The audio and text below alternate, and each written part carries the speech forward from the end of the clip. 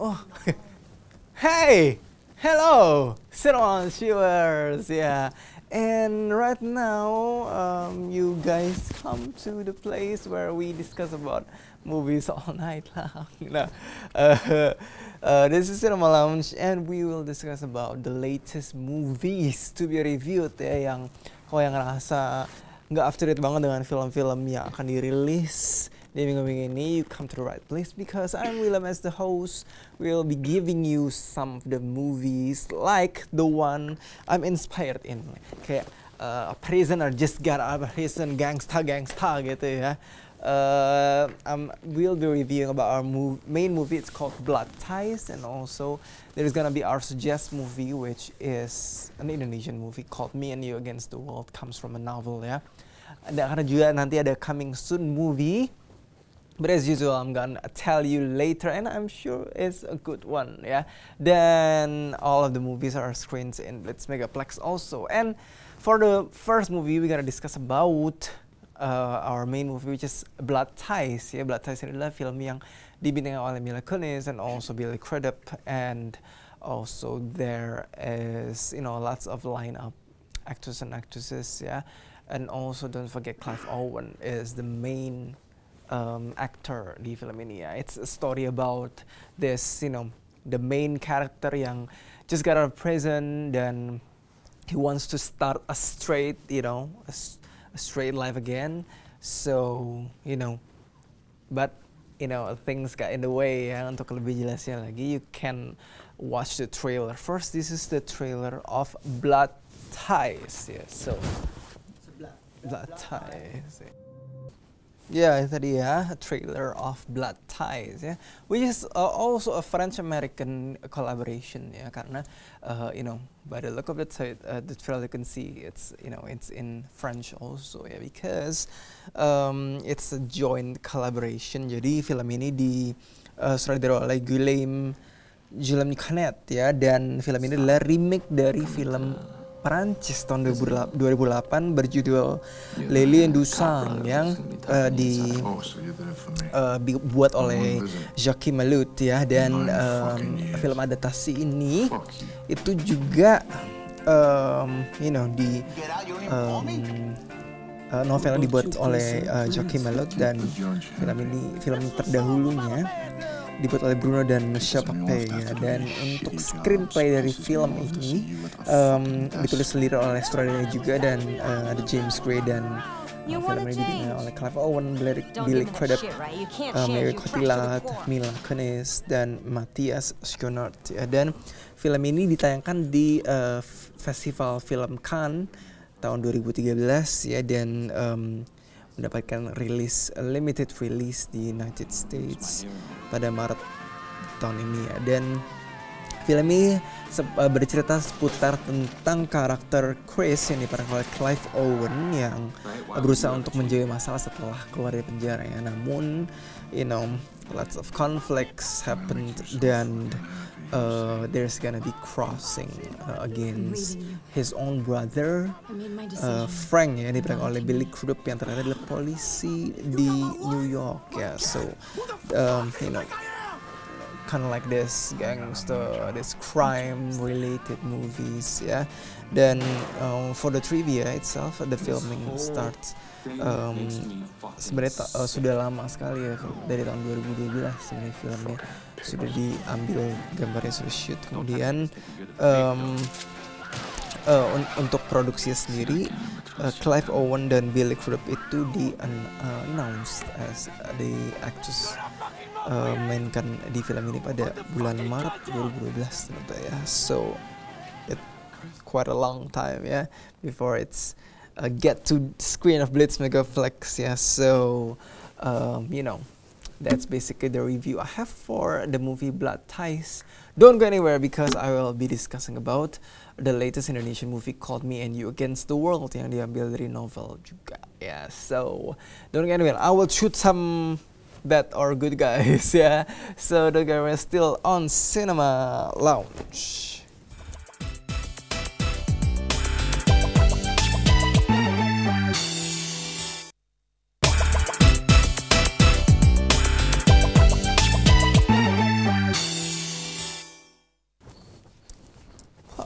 what? Oh yeah, itu ya tadi ya. I just did some, dealing with stuffs gitu ya. So, welcome back to Cinema Lounge with me, William as the host, and I will be discussing about the latest Indonesian movie ya. It's called Me and You Against the World, dan film ini diambil dari novel, kind of like this, like a rom-com novel thing ya, kayak chick flick gitu ya, chick lit sedikit ya. Jadi film ini dibintangi oleh Dea Seto, ada juga Rio Dewanto, dan juga ada Piu Hadi ya. Dan film ini lebih menceritakan tentang kayak go the distance, break out from your usuals ya, stuff like that ya. Ini adalah film terbaru dari Rio Dewanto juga ya. So in this kind of particular movie ya, film Rio Dewanto tadi gambarkan like macho man thing like that ya. So curious about the movie, you're gonna have to see the trailer first. This is Me and You versus the World. So this is it, Me and You. Yeah, so that's basically the movie, the trailer of the movie Me and You versus the World ya, yang diambil dari novel karya Stanley Millen. So it's kind of like this kind of like go the distance that I mentioned before, kind of like this average guy, try to explore, dan juga diketemukan dengan karakter anak SMU gitu ya, yang dibawa oleh Dea Seto yang try to take some experience ya, wildlife experience juga ya. So those characters akhirnya bertemu di satu event gitu ya. So karakter Jeremy yang diperankan oleh Rio Dewanto itu emang cerita tuh bosan gitu dengan pekerjaannya, dan berniat ingin want to conquer the world ya, dengan the motto ya, dan involved in rafting. Cuma kayak karakter yang diperankan oleh Dea Seto itu ya, si Sarah itu ya menganggap itu, teman-teman saya menganggap itu berbahaya. So this kind of like conflicts and also family conflicts and all that stuff's making the movie itself Me and You versus the World ya. So ada juga appearance ya dari Manohara tadi as you see in the trailer, and it's quite kayak agak nakal gitu ya karakternya ya. So and also there's Bucek Depp as the papanya Sarah gitu ya. Ada juga this journey continues, dan juga diceritakan cerita 2 tahun kemudian itu Jeremy berpetualangan ke India, Taj Mahal juga. So there's footage of Taj Mahal ya. So mereka akhirnya ketemu lagi gitu, jadi kayak cinta bersemi kembali gitu ya. So that's basically the premise of the movie ya. Curious about the movie, you're gonna have to check the movie out at Blitzmegaplex because it's already been released yeah. So for you guys want to watch alternative Indonesian movies, you can watch this movie yeah. So that's basically the review I have for Me and You versus the World. Then in the meantime, I will be taking a break yeah.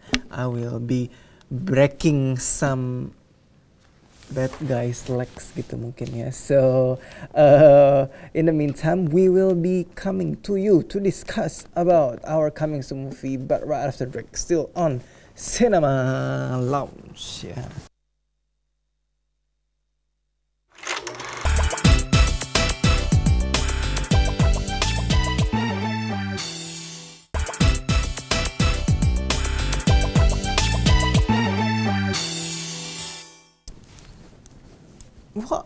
What? Yeah, so welcome back again. Tadi sudah break someone legs ya. Sekarang I will be giving you the latest coming soon movie ya. So I'm William as the host by the way ya. Dan I'm be giving you this one is worth to watch also because it's the movie starring Tom Hardy ya. It's called Locke. Ya, jadi critics saying that this movie is actually it's kind of like an underdog, indie movie, but it's actually I think the best Tom Hardy's performance ya. So be giving out like the movie come out of nowhere gitu ya.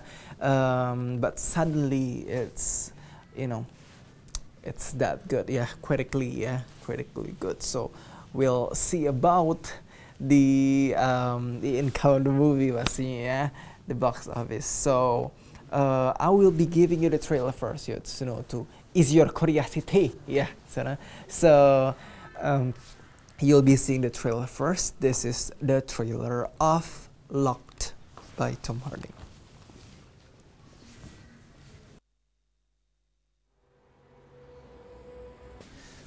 What gitu ya, kayak like thoughts in your head ya. That's basically kind of like the premise of the movie. Jadi this movie actually tells about the story of Ivan Locke yang merupakan seorang construction foreman yang along the way from Birmingham to London, kind of like this, having this imaginary conversation with his father yang sudah lama meninggal ya, karena this having this kayak agak halusinasi gitu ya, atau membayangkan gitu ya. And along the way we discover about some things in his past ya, dan juga mungkin yang agak kelam gitu ya. Dan kind of like this along the journey ya, the way of Ivan Locke itu, he tries to like settle stressful personal dan juga professional problems ya di cellphone ya. Jadi ada suara mungkin istrinya, ada suara lots of stuffs yang digambarkan lewat perjalanan itu ya. So it's the critics saying that approach ya, pendekatan dari film ini itu cukup menarik ya, karena dia dari sisi perjalanan yang creates this whole story reveals ya. Dan film ini dibintangi oleh Tom Hardy, ada Tom Holland, ada Olivia Colman, Andrew Scott, Ruth Wilson, Ben Daniels, dan Alice Lowe. And this movie shown out of competition di 70th Venice International Film Festival ya. Dan basically that's the premise of the movie, dan film ini disutradarai oleh Steven Knight ya. Jadi you can see the reception of the Rotten Tomatoes ya, bahwa film ini mendapatkan fresh rating ya. So if you want to watch some kind of interesting drama, festival movie, you can watch Locked at a Blitzmegaplex soon enough. Then we all know that Tom Hardy is one of actor acclaim juga ya filmnya ya, karena the last role he took seperti di Fighter, and like this playing as Bane in the latest Batman movies itu juga lots of very interesting roles that he took ya. This one is surely something very different ya. It's a drama thriller film yang centers around this kind of like complex stories about a man ya. Jadi be sure to watch Locked in the theater, in Blitzmegaplex theaters near you pastinya ya. So yeah, that's the review I have for the movie. And right now we will be giving you the latest, the 5 movies that is off the hook this week at Blitzmegaplex cinemas. So for the 5th position we have tada tada tada! This is The Monuments Man. Yeah, The Monuments Man is in the 5th position, and it's directed by George Clooney and also the screenplay is by George Clooney. Ya, dan film ini bercerita tentang the attempts dari sekelompok aktivis gitu ya, called The Monuments Man, yang tugasnya adalah untuk menyelamatkan barang-barang bukti sejarah, untuk menyelamatkan sebuah peradaban ya, supaya tidak hilang gitu ya. So basically it's also inspired by true story ya. And on the 4th position we have Rio 2. Ya, Rio 2 adalah sequel dari Rio, the first movie, and it's filmnya lebih memfiturkan Amazon as the backdrop of the story dan bercerita tentang karakter lama juga ya, yang diusik oleh masalah-masalah baru gitu. So we surely meet again with interesting characters yang ada di The Parrot, you know, in the movie. Yeah. So and the 3rd position we have The Raid 2. Raid 2 berandal ya. It's surely a box office hit ya. Terkenal banget ya. It's kind of like a cult movie, starring Iko Uwais and directed by Gareth Evans. Dan ada karakter-karakter unik juga yang muncul di film ini, seperti ada Hammer Girl by Julia Stiles, and also the Baseball Batman by Ferry Sulisman is surely an interesting movie ya. And the 2nd position we have Son of God ya. Son of God dirilis karena berdekatan dengan di minggu ini masih tentang Pasca ya. So it's the celebration of Easter is celebrated by the release of the movie also ya. We'll surely be reminded of Passion of the Christ, but this one is for the younger generation ya. Son of God ya.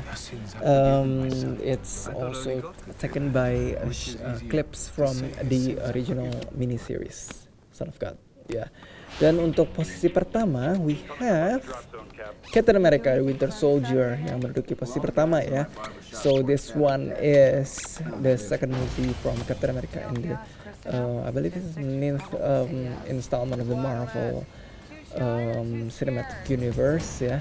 Dan film ini ada karakter antagonis The Winter Soldier ya, dan juga ada karakter-karakter lama seperti Black Widow, ada juga yang pasti don't forget Captain America himself yang diperankan oleh Chris Evans ya, dan Black Widow diperankan oleh Scarlett Johansson, and also there's appearances by Samuel L. Jackson and also some of favorites pastinya ya. So everyone say that it's better than the first one ya. So that's the end of the segment top 5 Blitzmegaplex ya, terakhir ya. Dan kita akan membahas tentang movie news update. For you guys who want to be updated with the latest movie news, you gotta have to stay tuned ya. Dan juga nanti akan ada quiz of the day. Quiz of the day will be giving you free tickets towards free at Blitzmegaplex ya. So don't go anywhere, still stay tuned only on Cinema Lounge. Choo-choo.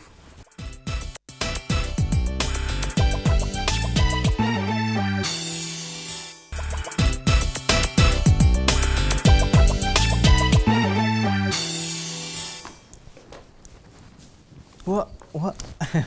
Ya, itu tadi ya. We have reviewed about our main movie, suggest movie, and also coming soon ya.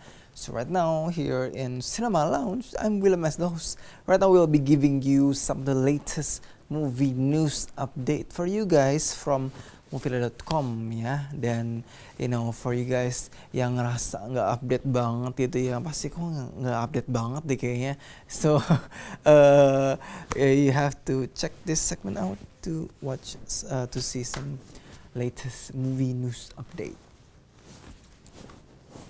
Oke, standby di tengah.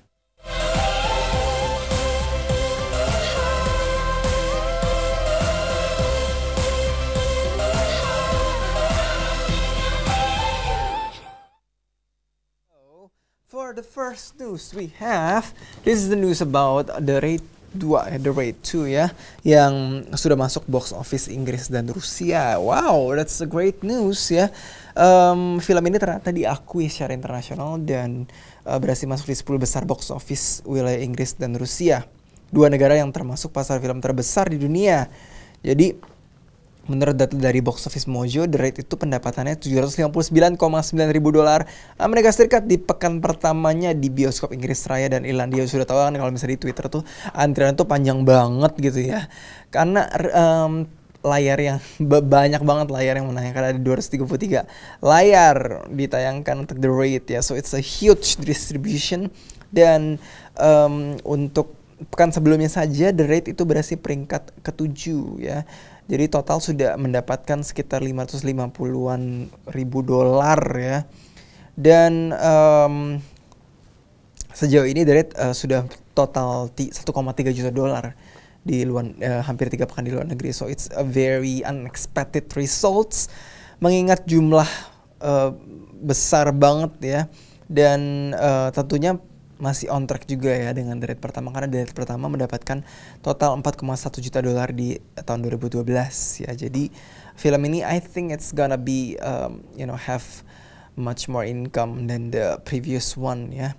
Dan film di Indonesia sendiri adalah film Indonesia kedua di tahun 2014 yang menembus 1 juta tiket setelah Comic 8 ya. Jadi diperkirakan film ini memang sudah dipersiapkan untuk dirilis secara internasional seperti di Indonesia, Amerika Serikat, Inggris, Rusia, dan juga film ini ditayangkan di Australia, Selandia Baru, Kanada, dan Turki, dan rencananya akan ditayangkan di Finlandia, Thailand, Vietnam, Belgia, Belanda, Prancis, dan Jepang pada beberapa bulan mendatang ya. So I think it's gonna be a great news, Indonesia is gonna have a lot, big exposure through this movie ya. So yang pasti pecak silat ya, lebih terkenal sekarang.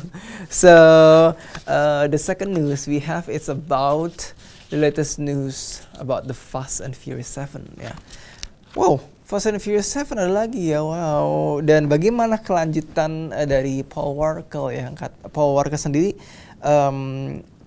sempat mengambil banyak adegan untuk film ini ya. Jadi namun ada beberapa adegan yang belum dilakoni Walker dan akhirnya digantikan oleh kedua adik kandungnya, Caleb dan Cody ya. Jadi studio Universal Pictures mengumumkan lewat laman Facebook resminya kepada fans serial Fast and Furious bahwa syuting itu telah dilanjutkan kembali, dan peran peran Brian O'Connor yang belum di-shoot dengan Walker akan kembali dilanjutkan dengan kehadiran dari adik-adik Paul, Caleb, and Cody dalam keluarga Fast. Jadi mereka akan mengisi gap-gap yang hilang itu ya. Dan kurang dari setahun film Fast and Furious 7 akan dirilis, dan this is menurut perwakilan dari Fast and Furious 7 ya, it's gonna be the long-awaited movie for lots of fans of Fast and Furious ya.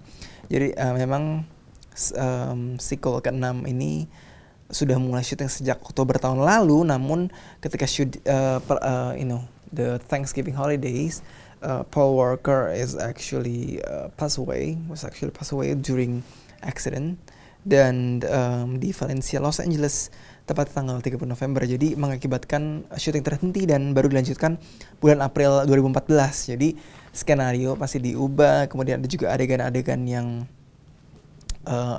di-alter ya, dirubah-rubah. Dan film ini adalah film terakhir Walker sebelum meninggal ya. Dan jadi film ini disutradari oleh James Wan yang main di directed The Conjuring and Insidious, dan juga dibintang oleh Vin Diesel, Dwayne Johnson aka The Rock, ada juga Tony Jaa dan Jason Statham dan Kurt Russell ya. Dan rencana akan ditayangkan pada 10 April 2015.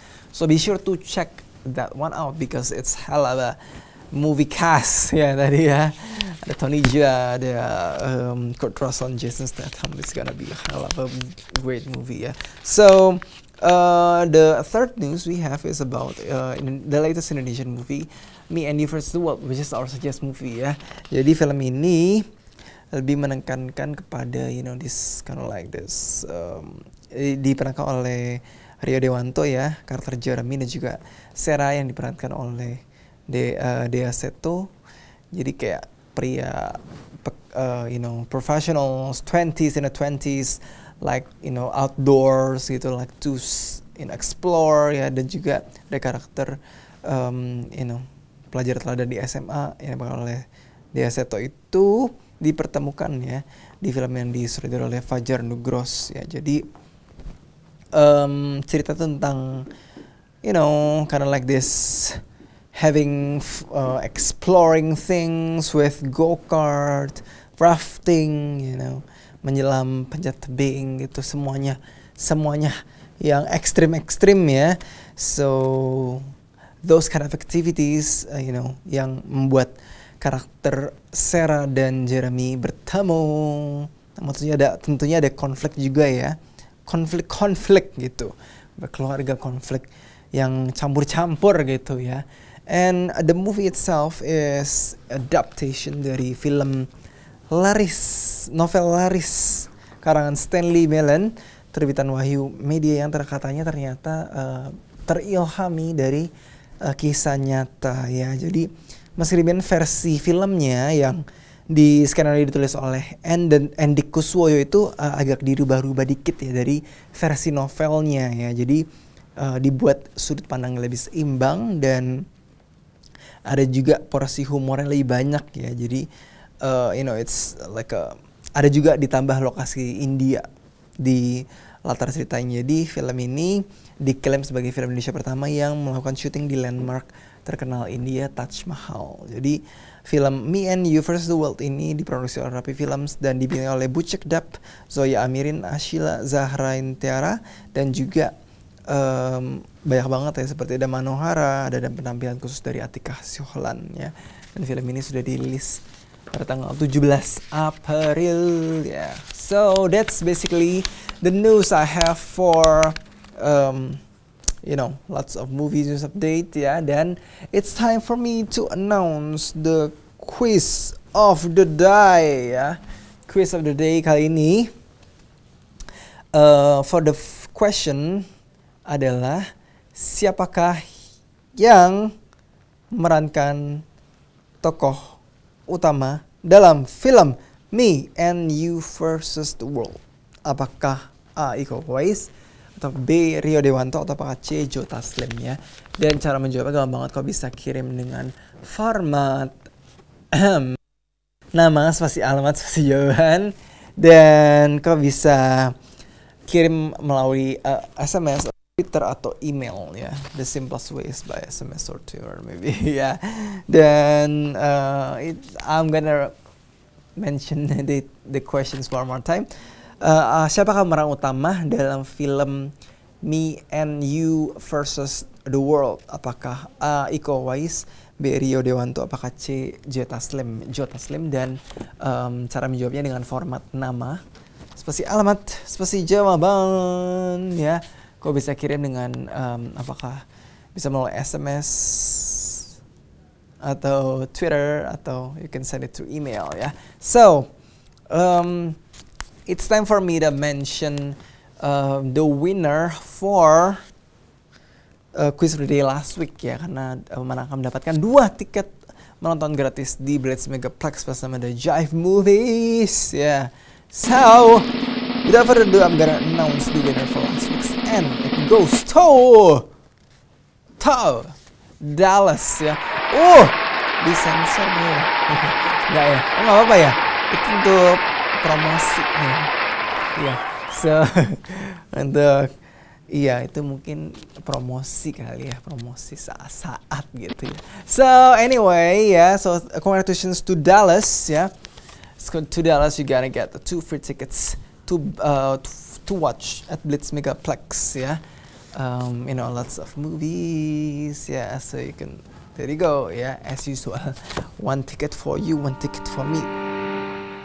Yeah, so it's time for me to review some of the movies that we've just reviewed ya. Tadi ada juga main movies. Our main movie is Blood Ties, dan ada suggest movie kita Me and You vs the World, dan ada juga coming soon movie Locke, the film starring Tom Hardy. Yeah, so in the meantime, I will, we come to the closing of the show.